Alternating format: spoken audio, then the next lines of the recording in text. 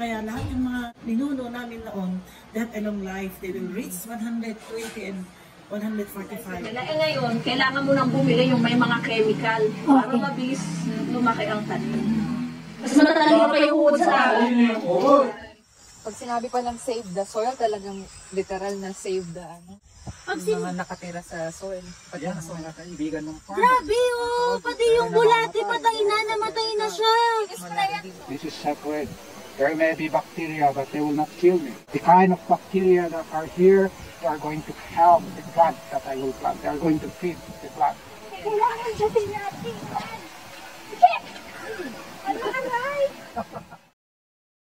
My name is Suzette, and I have heard about soil extinction and the Save Soil movement.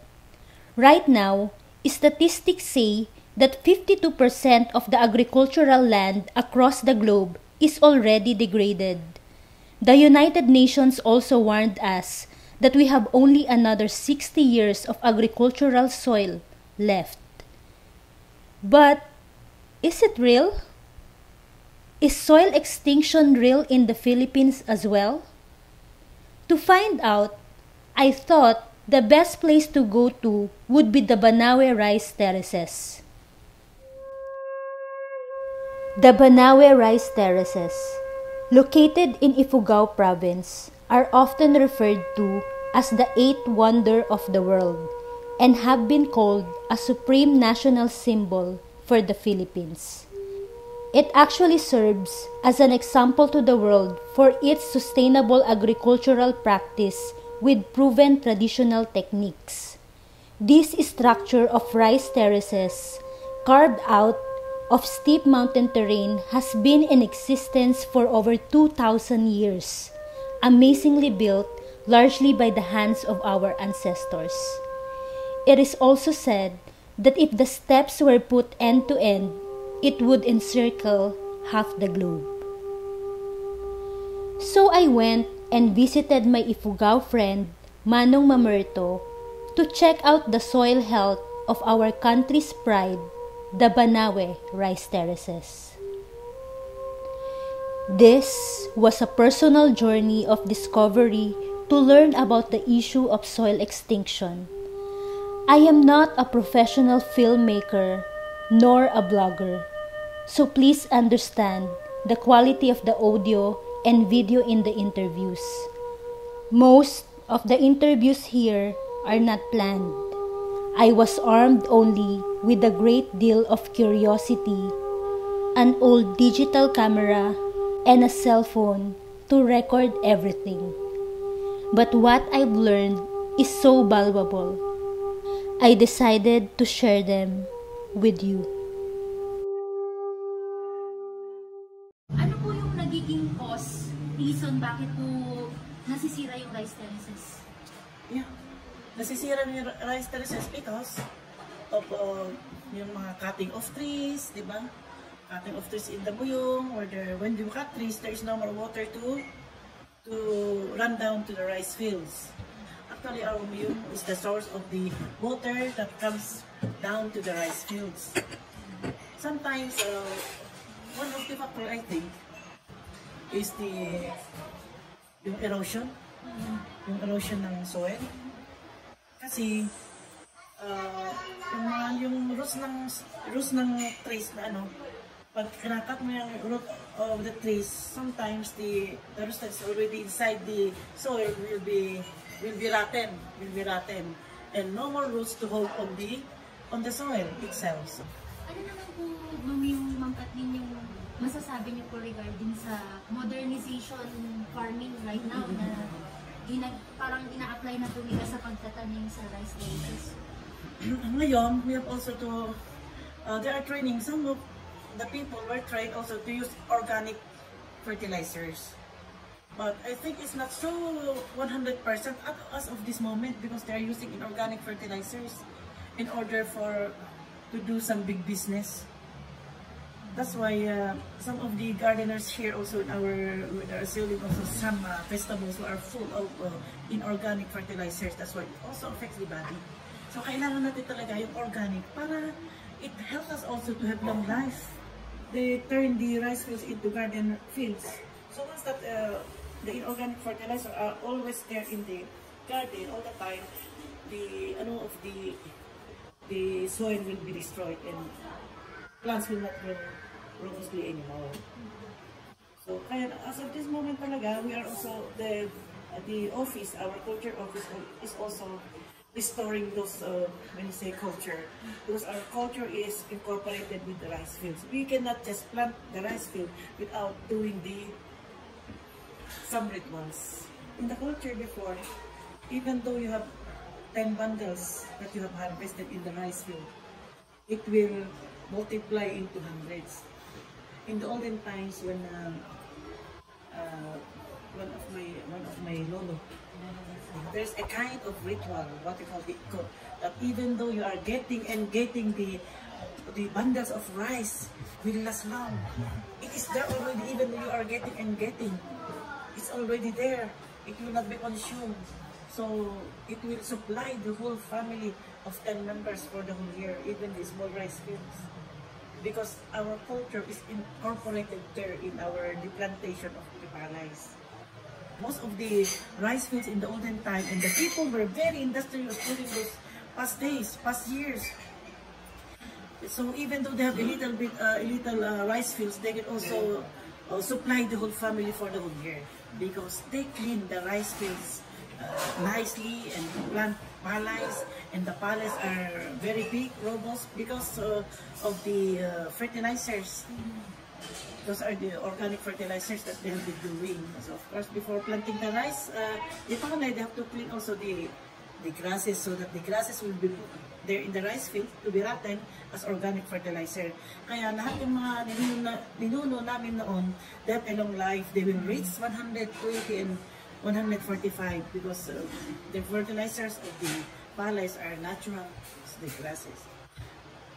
So in most of the olden times, our parents not experience plant everything, because they eat what is in the soil is good. So when you eat also the plants that is already planted in the good soil, it will also be carried in your body. That is the importance of soil. It gives you life. Without soil, you won't exist. Everything that comes from soil is life.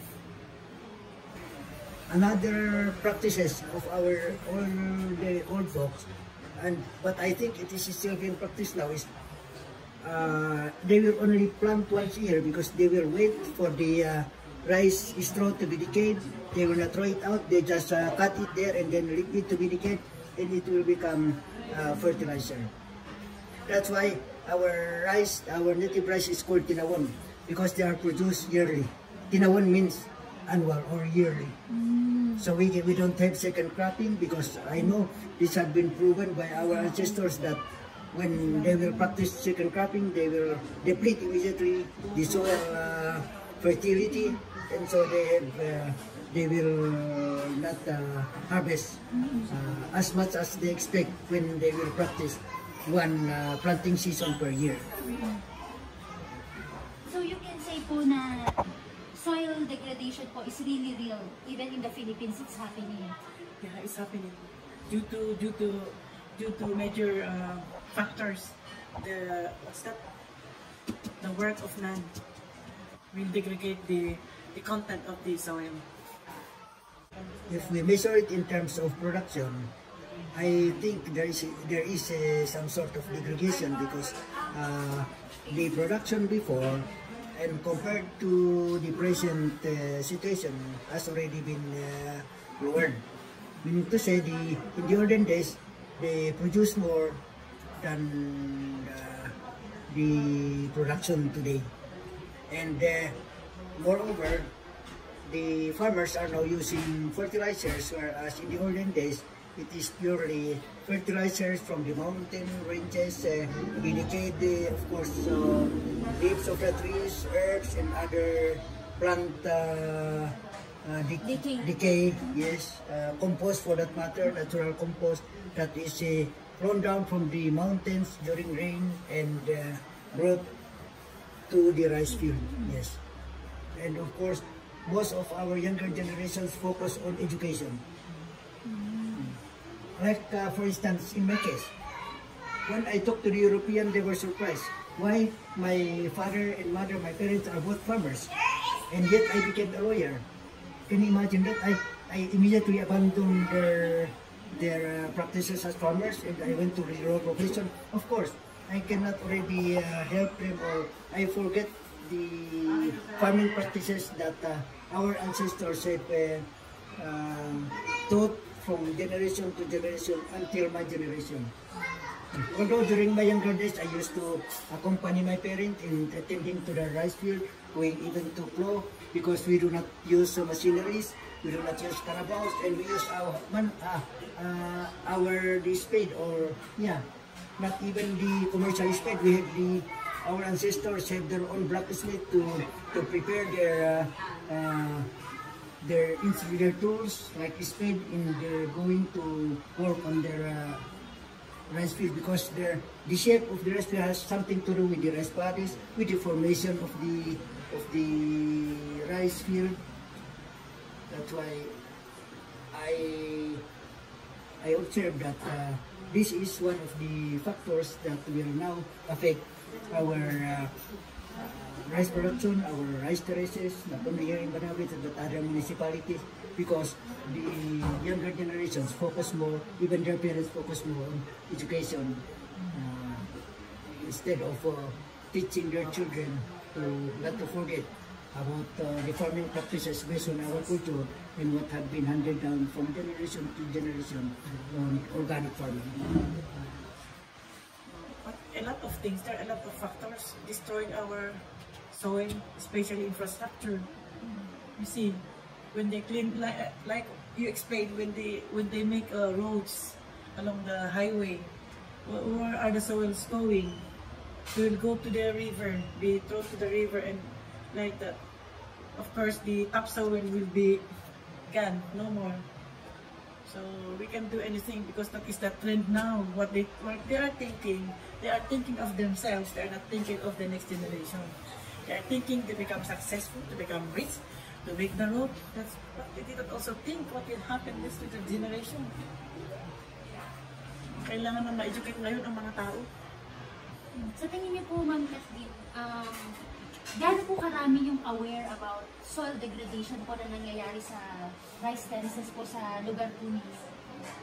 As of this moment, what I can see is most of the generations are concentrating in white collar jobs, and they don't mind, they don't feel the degradation of the rice field as of this moment due to education.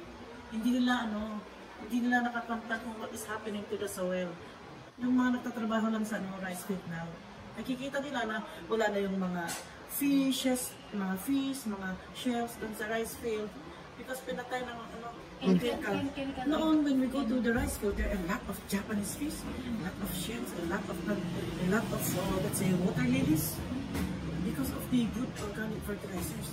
Actually, we have a very good biodiversity in the olden days.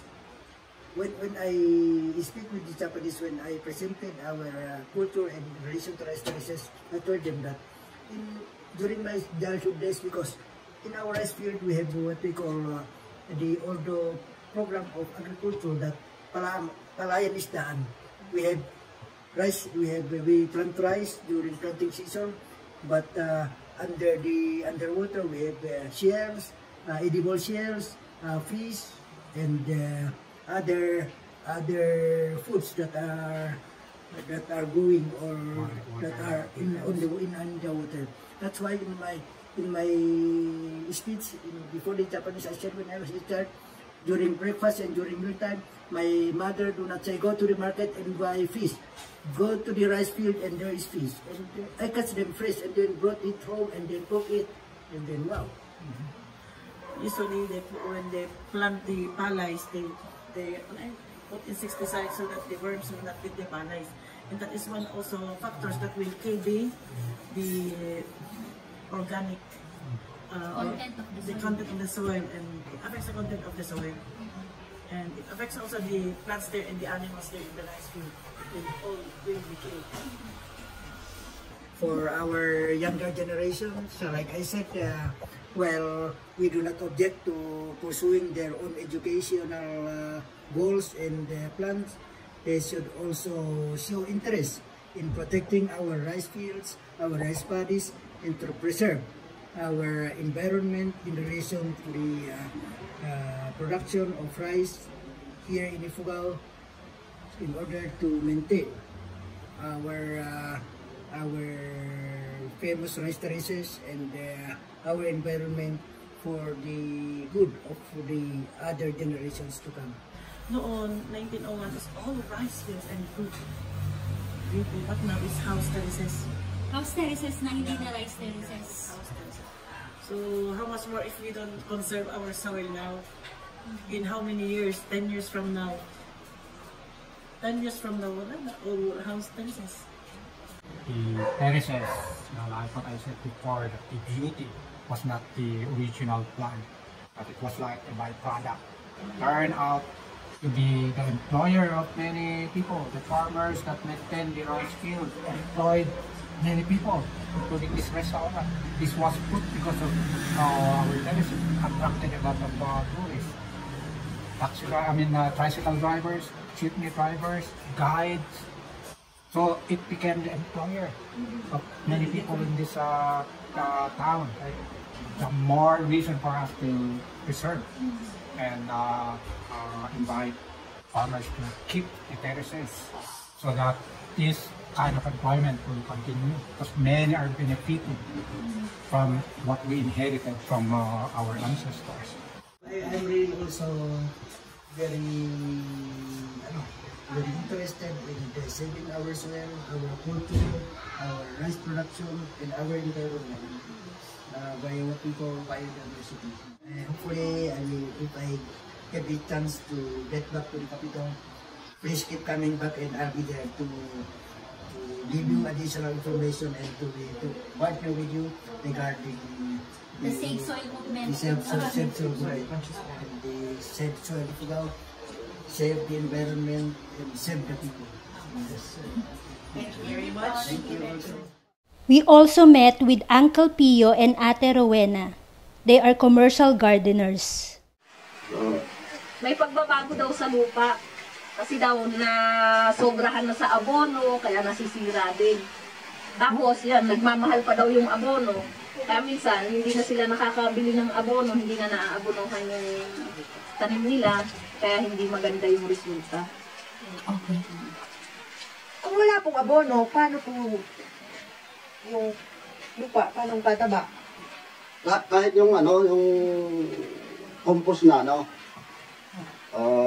Yung sunflower, oo, kinokompos. Yun ang ginagawang abono dati. Pag walang pambili ng abono, yung mga yun, tapos nabubulok yun dun sa lupa na tataniman. Gardener po kayo? Oo. Ano po ang tanim niyo? Sinubukan namin yung carrots, sinubukan namin yung ombok, lahat. Lahat na nasubukan. Lahat. Haslir yun. Tapos may ano pa yan pala yun. Magtatanim din kami pala. Kumusta naman po? Anong kung Mabuti yung yung carrots at saka ombok at saka repolyo. Ngayon, panahon, tumataas yung fertilizer, wala kami ng pangbili. Bangka pa yung tinanim ngayon, ang timpo. Mabubulok yung tinanim nila, walang bumili. walang bumili? Wala kasi maraming tanim ngayon. Kaya yung iba nabubulok lang nasasayang. Sayang. Walang presyo. Kapag po hindi maganda ang presyo, hayaan na lang. Hayaan na lang. Ayan. Kaso hindi maibabalik yung nagastos. Yung puhunan. Kapag wala pong pambili ng fertilizer, hindi na maganda yung sunflower na ginagamit noon, hindi pa rin. Pwede naman, pero kailangan marami. Binibili din po ba yun?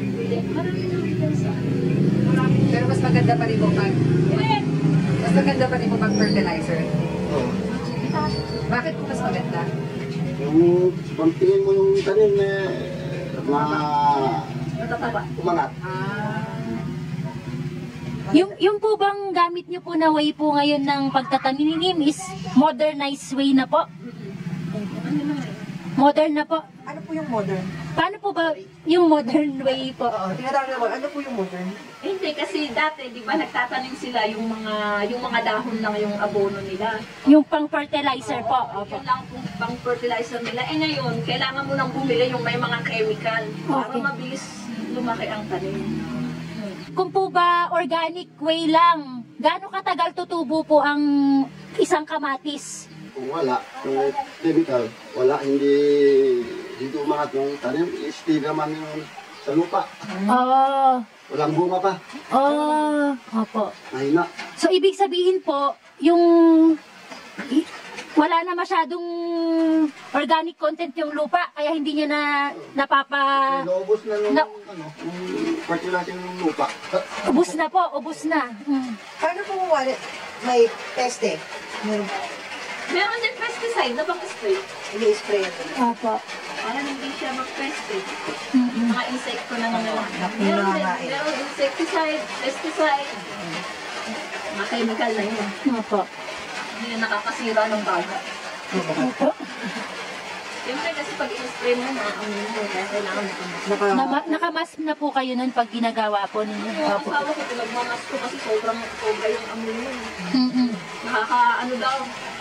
Kahit maamoy mo lang nagkaka-cancer daw kasi sobrang lakas ng chemical mo. Matapang. Ito, merong isang teka. Ito ang pinakamabahong spray. Para saan po ito? Pang-uod.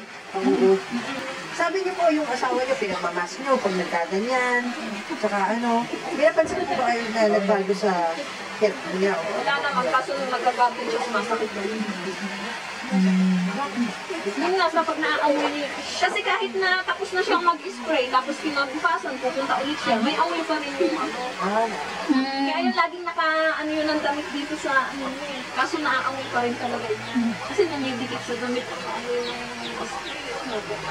Kunyari, nag-harvest na po kayo ng food, ng bunga. Yun din po yung kinakain po ninyo, yung harvest niyo po. Hindi po. Pangbenta lang po. Kasi yung sa amin, hindi namin ina-sprayan yung pang-ulam namin. Hindi namin nilalagyan ng mga ganito. Bakit hindi? Siyempre, masama sa to. Yung talagang pangbenta lang ang kailangan lagyan ng ganito. Kasi pag halimbawa nag-garden kami, meron siyang nakabukod na panggulay na pang-ulam talaga namin. Hindi pwedeng isprayan ng mga ganito. Yung talagang pangbenta lang ang inaalagaan ng spray. Kasi po, pag hindi maganda yung produce, yung bunga, mura nila kinukuha. Pag pangit, parang nakakalungkot naman po yun, yung pagpangit yung produce, pero yun pa pala yung organic, yun pa pala yung walang chemical, tapos yun pa yung babaratin, yun pa yung bibilin ng mura. Kasi yung talagang maraming spray, yun ang maganda, yun ang pinipili nila. Yun ang pinipili po talaga, lahat bibilin nila ng may presyo. Pero yung magandang quality. Pag ginamit yung mga makinis, yung magaganda itsura. Yun talaga ang pinipili, yun ang good na sinasabi nila sa embat. Yun ang bibili nila ng mahal. Kumbaga, napipilitan lang po kayo na gawin dahil yun yung in demand. Pag po ba yung sunflower yung ginamit nyo, kahit na hindi masyado mataba, maganda ba yun sa katawan? Oo. Malusog talaga. Nararamdaman niyo po yung pagkakaiba.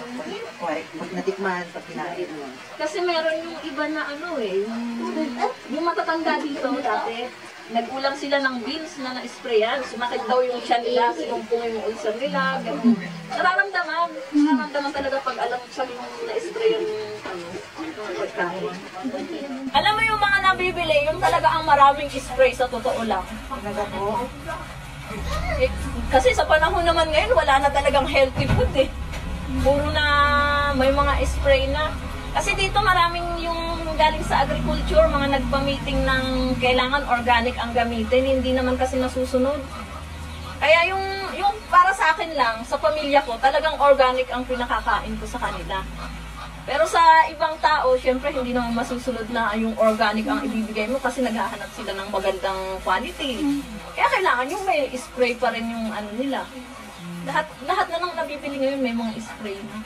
Gusto mo translate yung sagot Ay, translate po, Ate Rowena. Yung kanilang sagot niya, paano daw maiiwasan na hindi magkasakit? Eh, pag magtatanim sila ng walang spray, walang poison, yung walang chemical, eh hindi naman daw kinukuha ng mga ahentes na bumibili ng gulay. Kaya napipilitan na sprayan talaga ng para magandang quality ang makuha para mabili. Yun. Nakakarating naman po yung supply, yung ano nyo dito, na ibabagsak sa Maynila. Oo, kasi embat, Pampang. Kasi tapos may mga buyer doon na Sila na ang Maynila. magdadala. yung Bagsakan sinasabi ng ko na impact kasi sa distribution Maynila area. sa ano ba yun? Ano ba yung ano dun sa Maynila? Balintawak. Balintawak. Divisoria. Divisoria. Ganun. Itong maliliit ang size, may mga uod pa, kagat ng uod. Maliliit nga, may kagat, pero yan ang maganda sa katawan. So everybody will be happy. Itong bibilhin ninyo, mas mataas, pero maganda sa katawan mo. Mas mataas para naman mabuhay yung kawawan ng Gardenero. Kahit na umuulan, nandyan silang nagtatanim. So kahit mas mataas, pero mabubuhay sila, mabuhay ka rin ng maigi. Hindi ka na bibili ng gamot. Convince them to buy at a higher price para mabuhay naman yung naghihirap. Hindi nga po sa Maynila baliktad. Yung organic ang mura. Kasi ang pangit. Pangit kasi. Yun ang bibilin, babaratin ng mura. Sa Maynila, ganun. Pag pangit, ayaw namin. Massive education. Opo. Yeah. Kailangan mabaliktad. Kailangan, Pag may konting at dapat maging aware talaga yung mga tao. Ano talaga yung nangyayari. Bakit nagkakaganito. Kasi ako sa totoo lang, hindi ko po ito alam eh. Nagkataon lang talaga na nagkaroon po ng ganitong movement. Nung nag-research ako, nagulat ako sa mga nalaman ko, nasaksihan ko, nung pumunta ako dito. Mas lalo. Ganito pala yung nangyayari. Ito na pala yung sitwasyon behind. Survival mode. Gaya ng sinabi niya. Kasi itong binibili eh. Kailangan din mabuhay ako. Kailangan mabuhay. Kumbaga connect ko eh, no? Parang ito yung gulay, organic to. Tanim ni Uncle Pio to eh. Ayun na. Lumabas na ang totoo. Organic to. Kasi ayan may uod. Pero ito ang masustansya. Baka meron kayong example nung may spray para makita natin. Wala eh. Wala At yung kakaiba. may spray. Nandun na sa ano, sa Nasa empat na. Ito ang organic. Dapat yung mga ganyan kasi mahuhugasan naman yan eh. So pag organic po, Inuud, kinakain ng mga insekto. may mga uod pero ito po yung talagang mabuti sa katawan. uod na mismo na Bakit? Alam mo kung bakit? So pala lang Ang uod. Hindi sila namamatay. Kung kainin nila yung may puwero, mamamatay sila. So kung gusto mong mamatay, yung maganda ang kakainin mo. matatalino yung mga uod. mas matatalino pa yung uod sa tao. Matalino yung uod. Dapat matuto tayo sa mga uod. Sila ang magiging professors. Ano po ito? Yung tae ng manok na pero may chemical din yan kasi yun yung mga tae ng bikal, yung ina-injectan na bikal, yung iniipon tapos yan yun. Yung manok, pinapakain ng feeds. Oo, pinapakain ng feeds tapos tinuturo ka ng injection. Saka may Kaya may injection. chemical na rin. Kaya chemical na rin, hindi na rin natural. Ang ibig nga sabihin, bottom line, yung mga manok dahil pinapakain din ng feeds na chemical, yung tae nila, hindi mo na rin masasabi na organic dahil may chemical na Kaya may chemical na rin yan. So hindi na talaga siya organic manure. Ito yung mga palayan na ginawang garden. Kasi walang tubig. Ba't po nawala yung tubig? Alam. Hatiga lang. Wow. Kasi itong palay, hindi na rin organic to. Talaga po? Grabe, pati palay.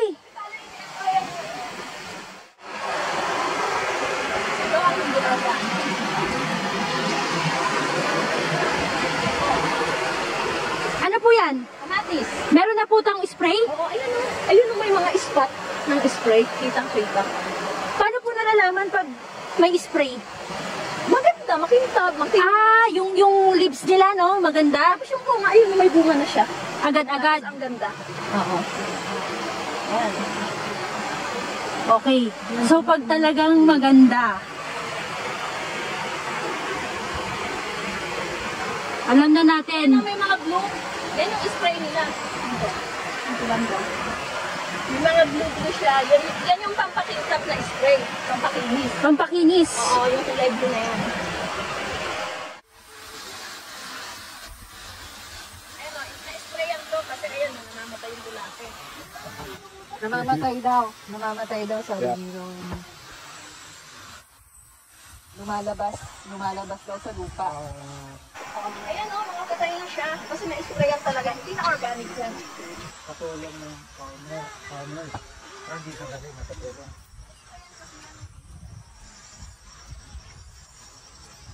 Pag sinabi pa lang save the soil, talagang literal na save the mga nakatira sa soil. Pati ang soil. Kaibigan ng farmer. Grabe, oh. Pati yung bulate, patay na. Namatay na siya.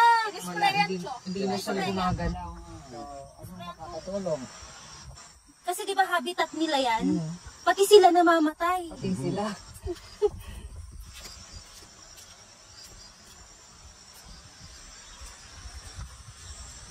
When we have our own garden, we will map the size ng Kaya kulay brown yan, in-sprayan niya ng pangpatay sa damo. Kaya nagkulay brown. gusto kong malaman ninyo. Ito ang part na ito, traditional ito. Itong sweet peas na ito, tignan ninyo na hindi nakama. So ang seeds, you just dig a hole, and you drop the seeds, and it grow into a big plant. Hindi na disturbo yan.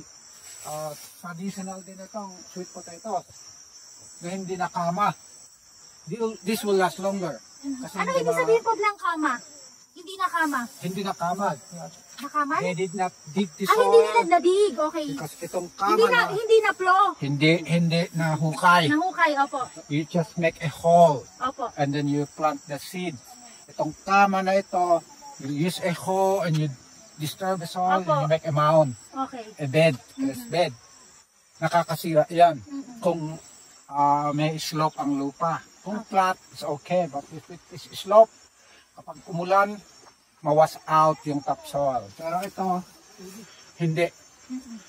So although this is traditional, if you spray with that killer, na mamamatay yung root, mag-slide pa rin yan. Opo.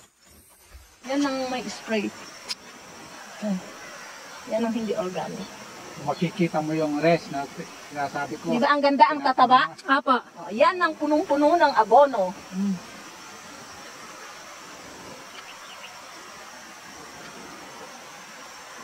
Kami, nitiyo, ang tunay.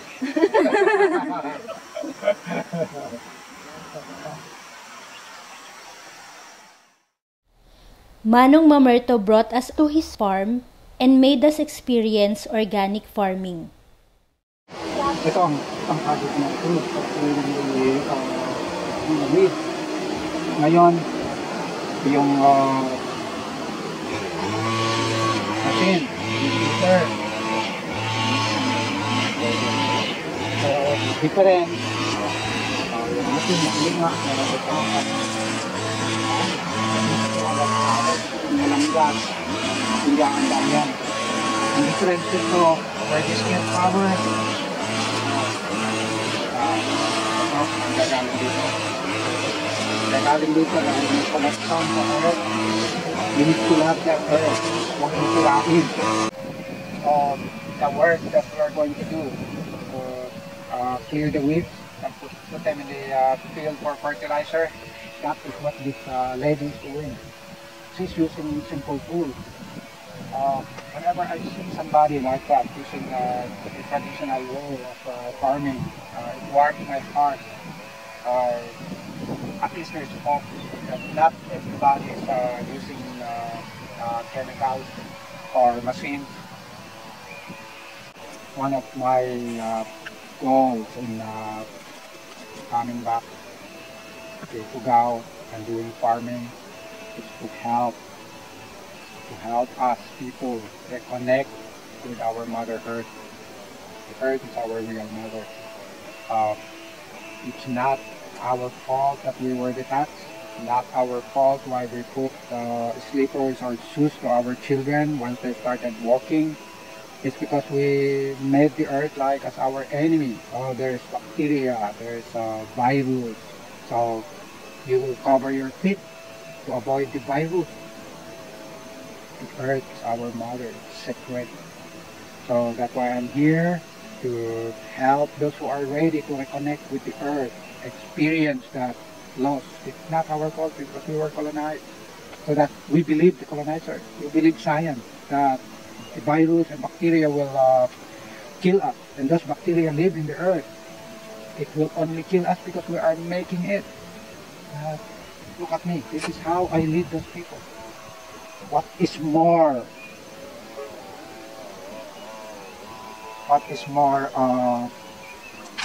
profound, or how do you feel the earth more than putting your feet in the mud? This is sacred. There may be bacteria, but they will not kill me because I don't put that in my mind. I remove that. The bacteria will not kill me. The kind of bacteria that are here, they are going to help the plant that I will plant. They are going to feed the plant. So they will not kill me. They will feed me. They will make me healthy. Come and try it. It's so the slimy thing that it's yucky. It's not yucky to me. I'm not going to tell you everything that this mud can offer. I will let you feel.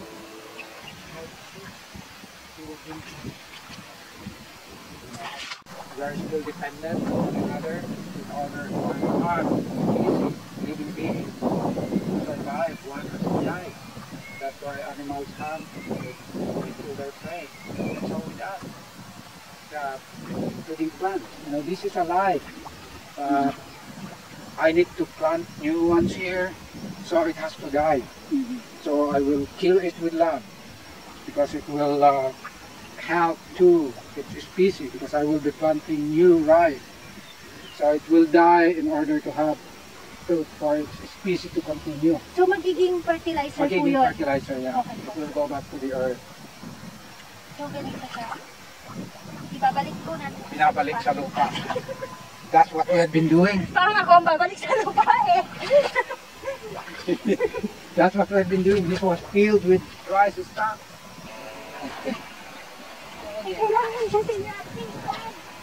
Check! Nakalay! May nakukuha ako. May nalilinis talaga ako. Effective.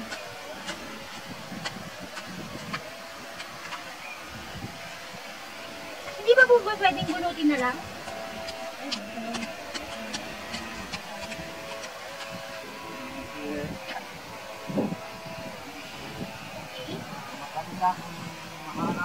Gagawin na siyang fertilizer. And then, babalik siya sa lupa para maging fertilizer. Itataon po natin.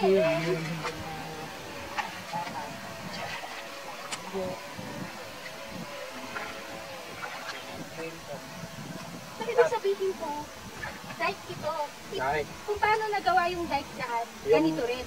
Titigas siya. Temporary lang ito. Okay. Kasi yung ilalagay mo doon, kailangan ng medyo matigas.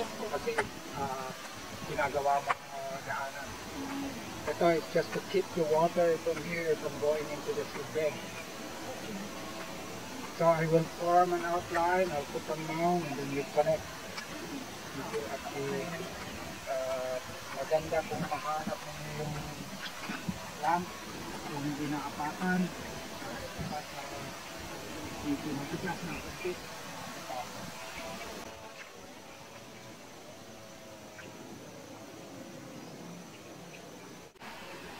Bakit po natin pinapaagos yung tubig? Nagawa ko, palisin ko yung tubig dyan. Okay. So that will be dry. And this will all be removed, itong mga grass. Kasi lagyan ng bagong guide. After it is dried, I will steer the mud to erect it. We put air into the mud. Parang papatagas mo yung Patas na pero parang pinapatas pa rin. para level The purpose really is to erect the soil. Tignan mo yung hindi nakabaon na gaano na grass. I like to put it back. Ma-exercise ang waist corn.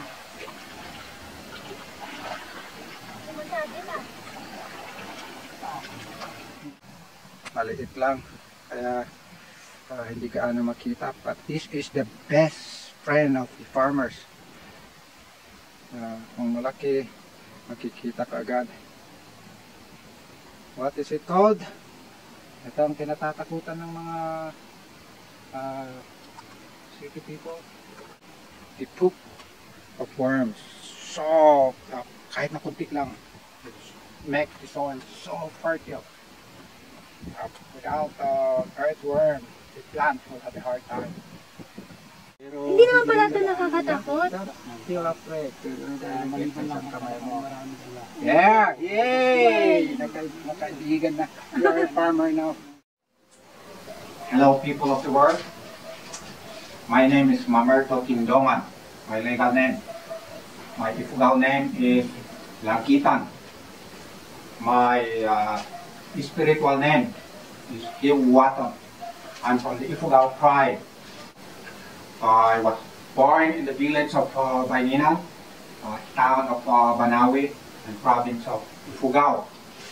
I am very blessed and lucky to have been born in this place and time when life, as I recall growing up, is solemn, sacred.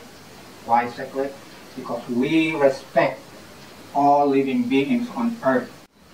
Someone will ask, what's wrong with commercial farming? Here's my answer.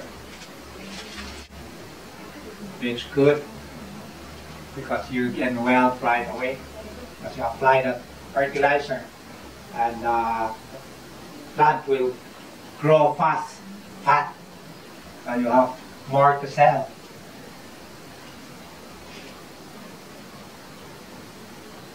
You will have a lot of money. And think about it. The insecticides that you spray, there is some remnant that is in the food. So life is compromised, your health, including longevity. Yes, we live simply. People then were stronger, healthier, and they live longer. Now, you observe people. They're like the plants and the pigs and the chickens that they grow. The plants that grow so fast and big. Look at all the children. It's beautiful. They're like the plants that are fat. I will count my classmates, my age. Many died from heart attack, stroke, diabetes, kidney problem. It's from the food. So, yeah, you eat that fast-growing food, you get that money so fast. But I don't hesitate to say, you may also die so fast. If you are happy dying early, so you will not see your grandchildren, then continue what you are doing. I like to see my grandchildren grow. And I would suggest to educational institutions to teach younger generations to incorporate environmental awareness in their teachings. And I like them too to incorporate or even just making people aware that we have such this traditional way of land use or resource management that is sustainable.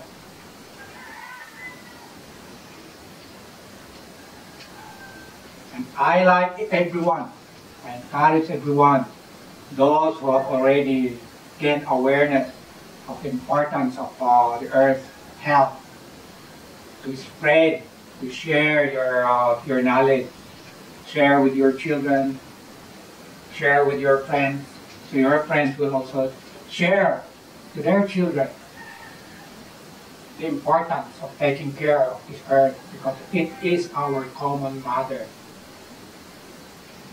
Knowledge that is not shared have lesser value. So share. And so my journey to the Banaue rice terraces ended.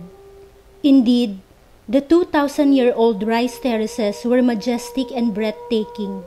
Like what Manong Mamerto said, its beauty was only a byproduct though.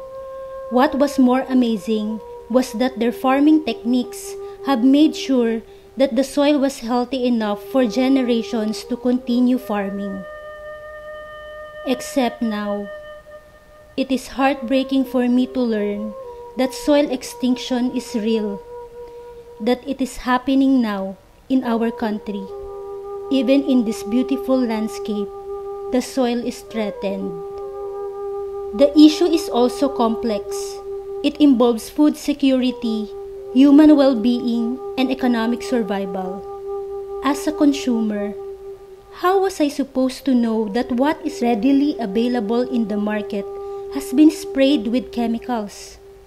Even if I try to eat vegetables and fruits all the time, it doesn't guarantee that I will be healthy because the food itself and the soil on which it grows has been poisoned. It is like slowly killing oneself. The issue is too complex for an individual to solve alone. We need government to intervene. We need policies that will ensure soil health for generations to come, because our survival depends on it. We need the wisdom of our elders who understood our connection to the soil. This is why I became an earth body. I will share what I have learned about the soil, its condition, and its importance to us, to as many people as I can.